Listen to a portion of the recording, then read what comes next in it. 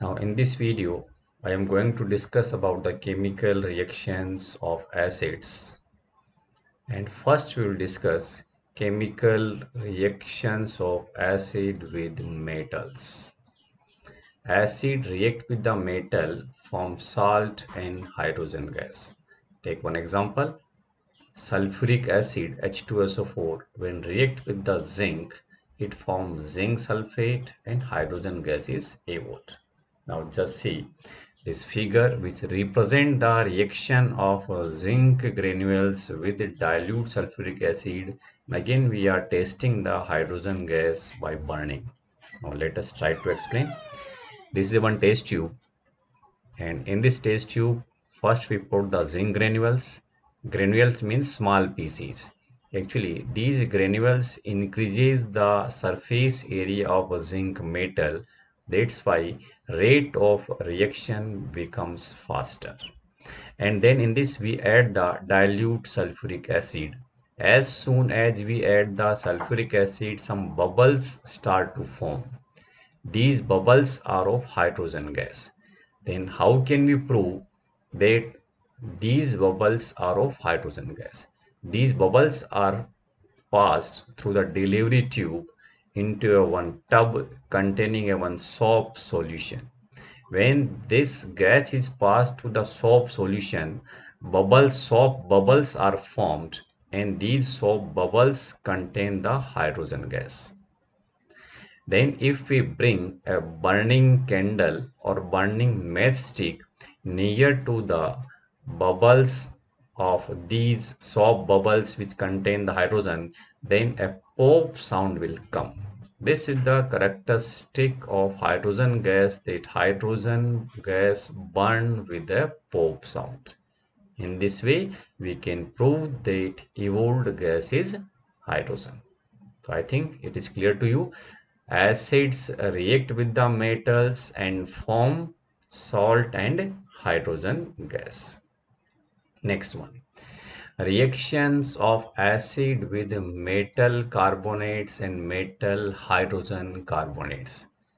When these metal carbonate and metal hydrogen carbonate react with the acid, salt, carbon dioxide and water is formed. Take one example. Na2CO3 sodium carbonate when react with the HCl, it forms salt NaCl, carbon dioxide gas is evolved and water is formed. The same time NaHCO3 sodium hydrogen carbonate, this is also known as sodium bicarbonate, when react with HCl, that is hydrochloric acid, it forms salt NaCl, carbon dioxide gas is evolved and water is formed. Let us try to explain with help of this diagram.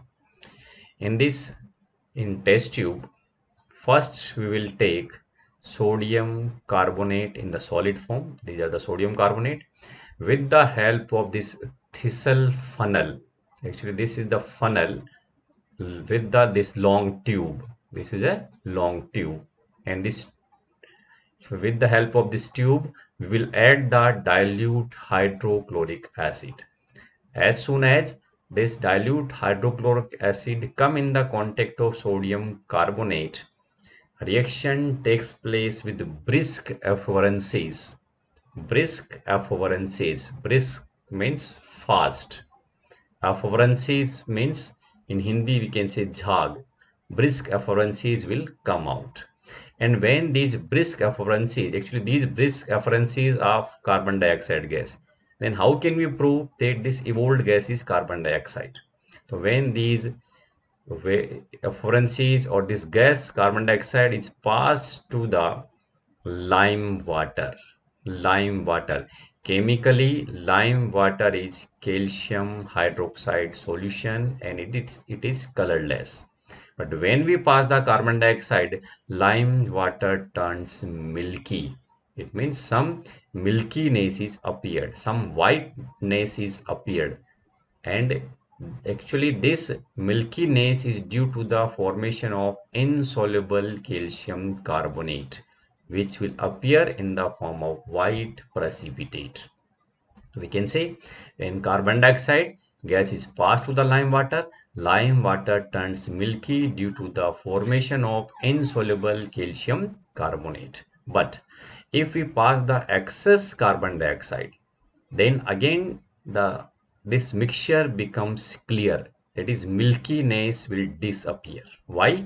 Because when we pass the excess of carbon dioxide, then this calcium carbonate solution along with the water, that is solid calcium carbonate, with water and carbon dioxide, it forms calcium hydrogen carbonate, which is soluble in water. That's why we are writing AQ, soluble in water, AQ.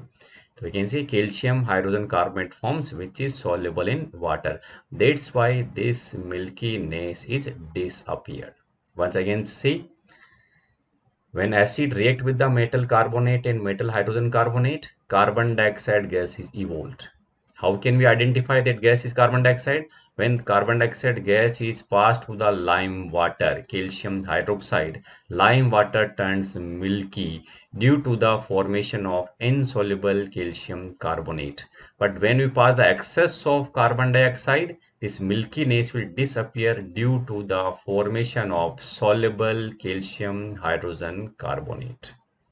And actually, this limestone, chalk, and marble, these are the different forms of calcium carbonate. I think you have understood reaction of acid with metal and a reaction of acid with metal carbonates and metal hydrogen carbonates. Remaining reactions I will discuss in the next video. Thank you.